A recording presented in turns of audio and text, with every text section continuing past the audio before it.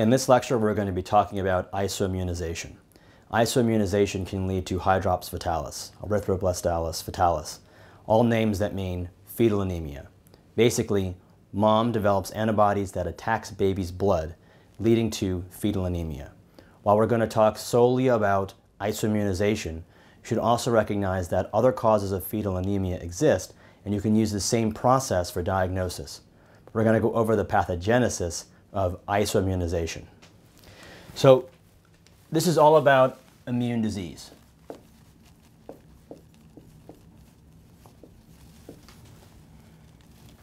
And it's all about mom. So what has to happen is that mom has to be Rh negative. That is, her blood has no Rh antigen. And then when baby comes along, who is Rh positive, mom sees that blood as foreign, and she develops an antibody to this antigen.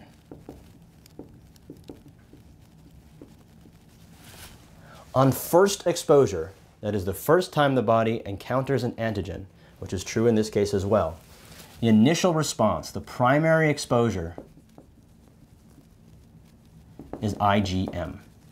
And IgM is a huge molecule, and it cannot cross the placenta. IgM forms a pentamer, so it is too large to get through. The secondary exposure, when mom is already primed against the Rh positive antigen, will be IgG. IgG is smaller and can cross the placenta.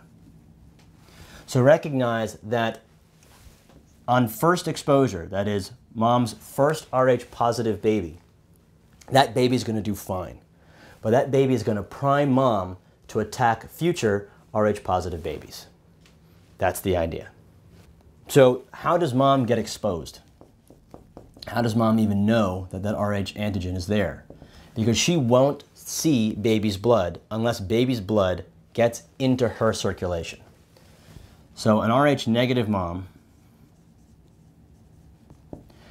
with an Rh positive dad has the potential for an Rh positive baby. That is, the fetus has Rh positive. Baby's cells have to get into mom, which means that in addition to this combination, you need some sort of hemorrhage, some sort of maternal fetal mixing. Or, this doesn't really happen anymore since we screen blood, mom could have received an Rh positive transfusion, which, because it's not an ABO mismatch, may not have caused a serious reaction in mom, but it may have primed her against future Rh positive babies. But just having antibodies isn't enough. And this is something you're not going to get tested on a lot, but it is true. So if you want to go for that 290, take this information away from you. The antibodies are of different subtypes.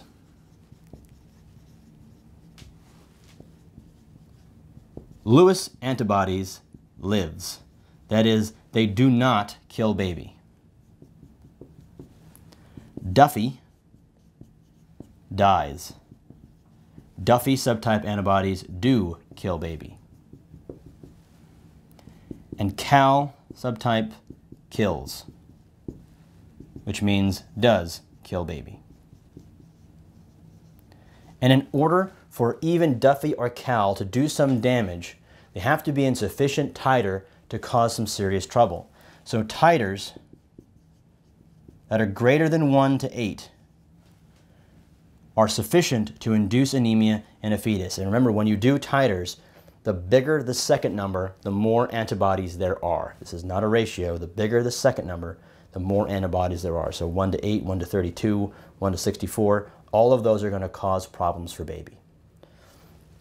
So recognize that for this to even be an issue, you have to have an Rh negative mom, you have to have a dad who's Rh positive or at least unknown to suspect it, which means there's a potential for baby to be Rh positive. Then you also have to have the certain subtype of antibodies in sufficient quantity to cause problems for baby. The bottom line is that this doesn't happen very often. So if you have that rare combination of an Rh negative mom with an Rh positive dad who could have had an Rh positive baby, who has already had an Rh positive baby previously, who has the right subtypes and an adequate titer, you first have to ask, is this baby even at risk?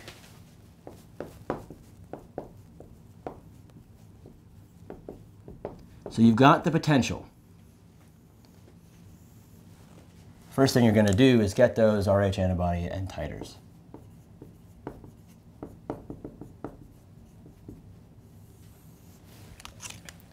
Because if these antibodies aren't there, there is no risk.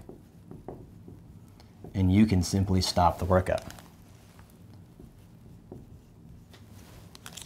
But if those antibodies are there, the next question you ask is baby anemic?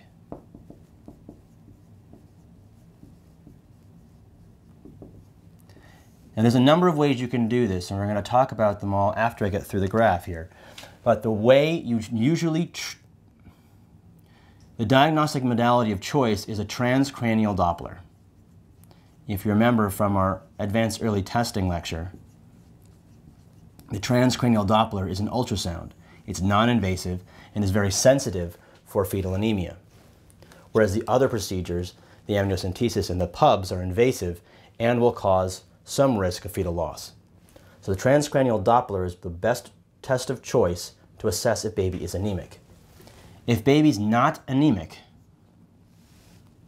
you can stop, even if mom had all the titers and the right subtypes. But if the transcranial Doppler shows the baby is anemic, the question you have to ask is, can we deliver?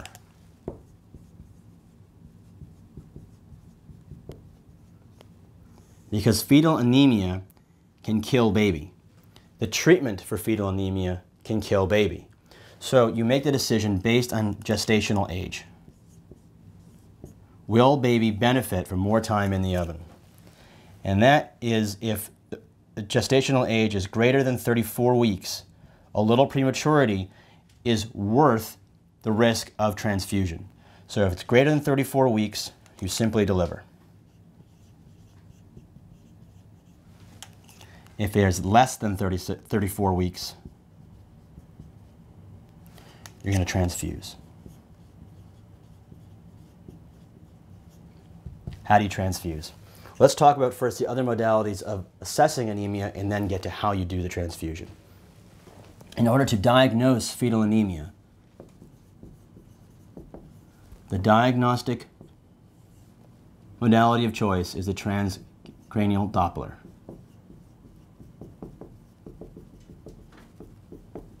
Non-invasive, very sensitive. You can do amniocentesis. And what you'll do is you'll plot bilirubin and albumin on a graph. And if they're Liley graph 3, then they're considered anemic. But you're not going to do amniocentesis. Because amniocentesis carries a risk of fetal loss.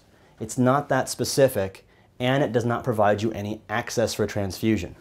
The transcranial Doppler doesn't give you access for transfusion, but it tells you whether or not the baby's anemic. In order to confirm the anemia, you do the percutaneous umbilical vein blood sampling, the pubs, because what it will give you is direct access to baby's blood, and you'll know exactly what the hematocrit is. If the hematocrit is less than 35%, the baby is anemic. And it also gives you access to transfusion.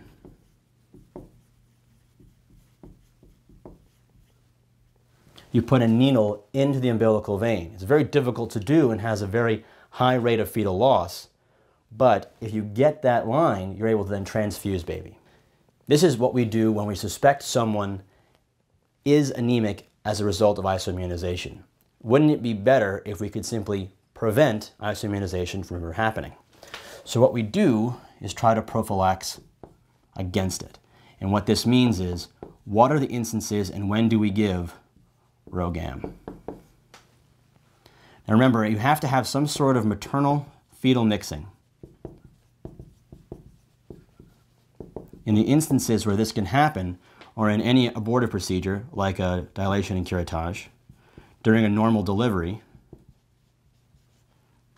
especially if there's postpartum hemorrhage, and especially in any third trimester bleeding.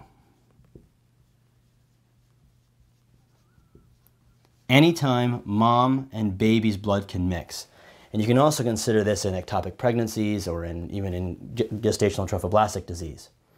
If baby is Rh positive and mom is Rh negative, you need to prevent mom from ever developing those antibodies. So if you have an Rh negative mom,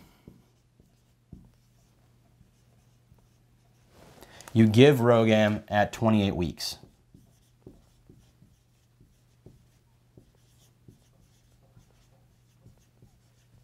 And within 72 hours of any delivery or procedure.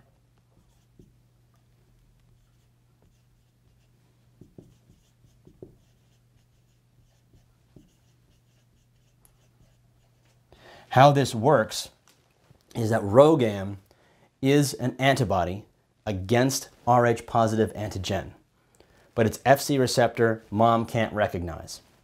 So essentially, RhoGAM hides Rh positive antibody from Rh negative mom. If mom's immune system never sees the antigen, she never develops an immune response against it.